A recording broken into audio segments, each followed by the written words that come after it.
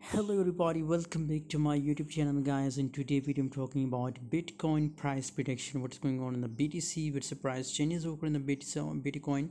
Let's start the video. Before starting this video, I recommend to all of you to join my Telegram group.